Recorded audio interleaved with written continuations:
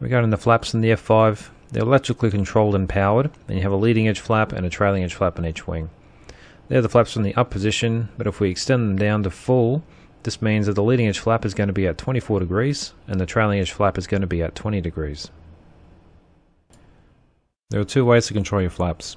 The first is using the thumb switch, and there's three settings. The up setting is going to be fully retracted, and the fixed setting you'll use to maximize your endurance if you're flying at a reduced airspeed, and the auto setting you'll generally use in all phases of flight except for en route cruise to avoid excessive fuel consumption.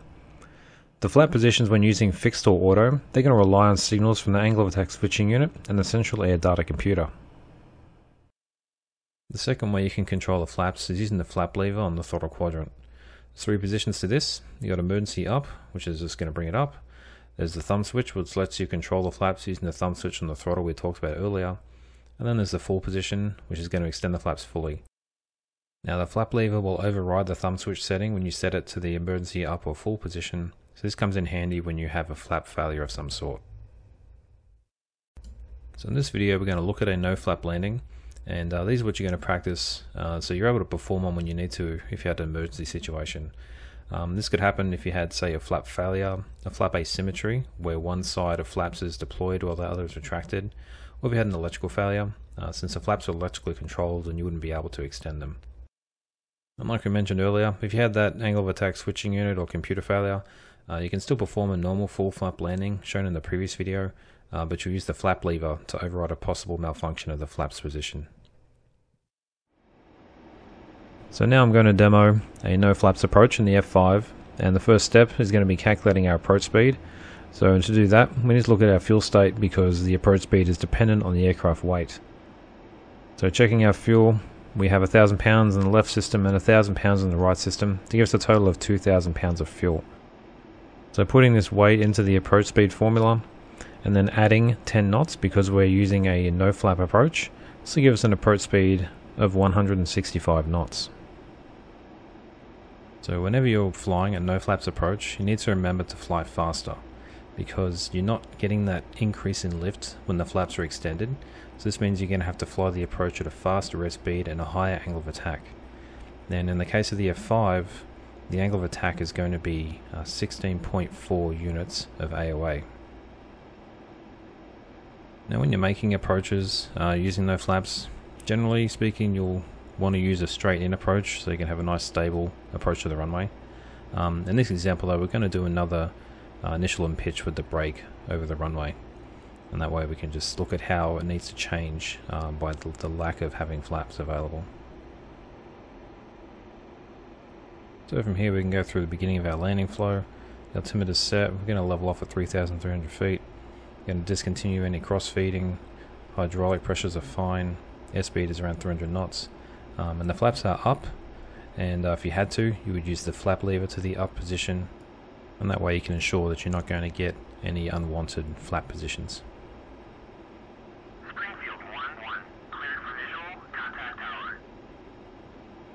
Now although you didn't see it, I already called inbound previously. That's where we get that message around 5 miles telling us to contact the tower on our approach.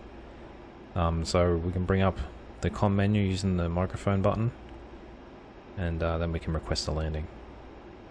Springfield 1-1, request landing.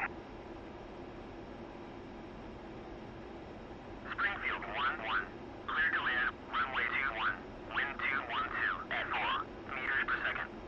So now that we've been given permission to land, we can turn the landing light on to reflect that. And we'll offset our view to the left, that way we can have the same brake point as the last video, which is that darker region near the control tower.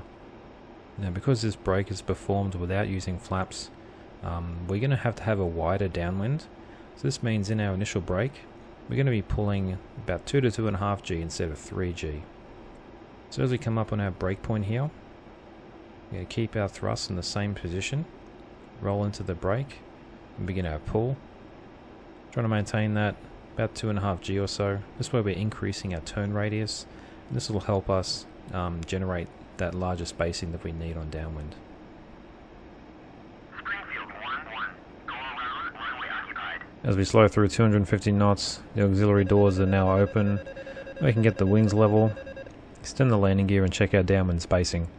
So for our altitude, we're going to have a spacing of around about 1.5 miles.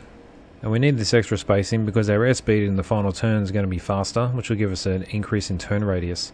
And this also means that we need to turn a little bit earlier than that usual 45-degree point.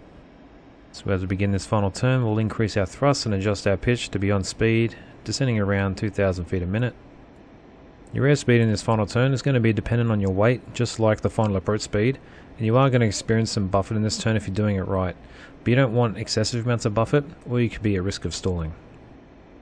So as we start finishing off this turn, we want to roll our wings level between 1 to 1.3 nautical miles away at around 300 feet AGL. And as we start rolling wings level, we're going to need to reduce our thrust, that way we can get our airspeed down to 165 knots. Springfield 1-1. Check landing gear. Wind 212 at 4 meters per second. Runway 21. So on short final, gear down as 3 green, flaps are up, flying towards my aiming point at the beginning of the runway, while maintaining the on-speed condition at 165 knots. As we approach the aiming point, we'll start reducing the thrust back to idle and bringing it up into the flare. Then when you touch down, you can hold the nose up for aero braking, or you can let the nose come down, and then you can start applying manual braking. The other option, of course, is to use that drag chute if you wanted to use that. Just remember that we don't have any skid in the F5 from the other video, so you need to be careful with your brake application. Now on this approach, I landed 500 foot longer than I intended to, and that was because I didn't reduce the power early enough. So remember that because you're flying a no flaps approach, you're going to have a faster approach speed. So this means that you need to make a earlier power reduction in order to help bleed off that airspeed as you approach your touchdown zone. So I hope you learned something a little bit different here with a no flap landing in the F5.